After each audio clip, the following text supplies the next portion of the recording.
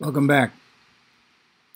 With this lecture, we're going to start looking at the problem with Arianism, and this will be part 2.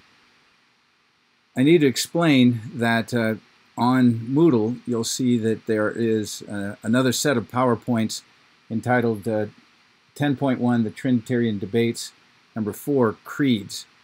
This is a lecture that was designed to sort of tell us a little bit about the Nicene Creed of 325 and its how it came to be in the culmination or the ending of what was the debate about Arianism part 1. So Arianism part 1 that we just dealt with led to the Council of Nicaea in 325. And I posted the PowerPoints there, but I've decided not to post the lecture video for those because I ended up just reading those slides, and I thought that would be rather pointless to have you just listen to me read.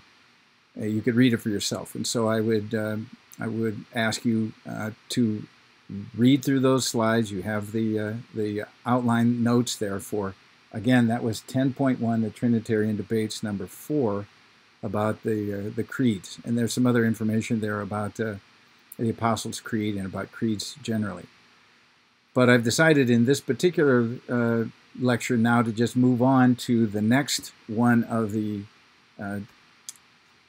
next phase of the debates over Arianism.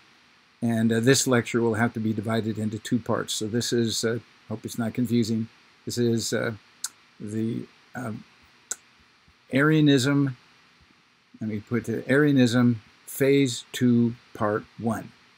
And so I'll try to make this one a little shorter, and then we'll have a slightly longer lecture to finish this up. So with all of that, let me get to it finally.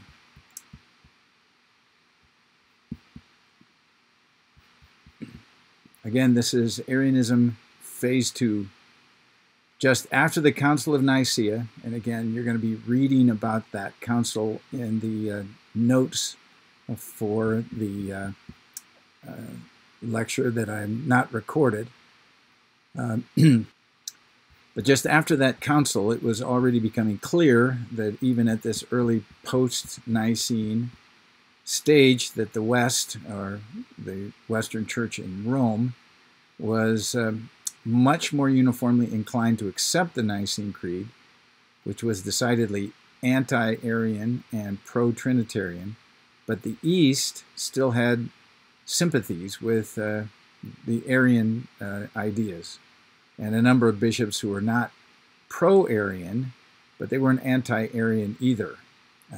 So they tried to find a middle ground between the two, as yes, you could say. After the deliverances of the Council of Nicaea, Arius was exiled. Basically, the council officially denied his point of view and affirmed the point of view of Alexander of Alexandria and Athanasius. But those with Arian-like ideas didn't go away, and some continued to use the term homoiousios, the Son is like or of similar essence to the Father. Complicating matters even further, the Arians had the political support of Constantius, who was the emperor who came after Constantine. For the whole 4th century, the political state of things kept shifting back and forth. We don't have time to get into that. That's more like church history anyway. And some Arians kept advocating their theology, and as long as they had political support, they sort of think that they were on top. Some of them had views that weren't as radical as Arius, and some had views that were even more radical than Arius. So it was, 4th century was kind of a difficult time to follow exactly what all the debates and what they meant. Like Arius in 324, 325, at the time of the Council of Nicaea, the more radical Arians after Nicaea appear to be more interested in what Jesus is not rather than describing him positively. Their emphasis was that he was of a different essence from the Father. He is unlike the Father. He is a created being. This was what they said over and over again. The non-radical bishops, not pro-Arian, not anti-Arian, kept trying to find a way to restate the Nicene Creed without that term homoousios. They tried another term. This is where it gets a little confusing. Homoians, a term that meant the Son is like the Father, but not of the same essence. So it was sort of like this other term you can see there. Other Arians kept advocating for homoousios, understood in a forthrightly Arian way, but this kept going back and forth over these terms. However, it was Athanasius, who I said is really the hero, was diligent in defending the Nicene Creed and this term homoousios. He maintained a consistent and almost inflexible commitment to the principle expressed by homoousios.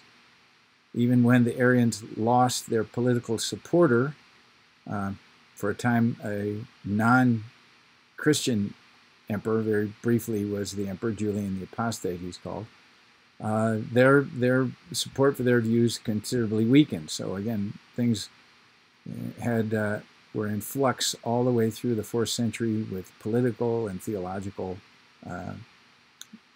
problems. In the years to follow, the Nicene party was reinvigorated by the writings of the Cappadocians, Basil the Great of Caesarea, his brother Gregory of Nyssa, and their very close friend Gregory of Nazianzus. And I really wish I had more time to delve into the writings and background of these three Cappadocians, the Cappadocian Fathers as they're called. And I would encourage you to read up some more on them because they really are the benchmark for orthodoxy. I've had you do some part of your reading from Gregory of Nazianzus. After a summary of the parties and persons involved in the post-Nicene decades and the debates, one author writes this: all of these people and events culminated in the First Council of Constantinople. Even here, no Western bishops were present, but the council did reaffirm Nicaea. Gregory of Nazianzus presided. Originally over its head, and Emperor Theodosius, yet another emperor, supported the decision. So what happened was, after, again, the Nicene Creed of 325, which I will say again, you're going to read about on those other PowerPoint slides, had to be refined. It had to be made more clear. So a council in Constantinople in 381 did just that.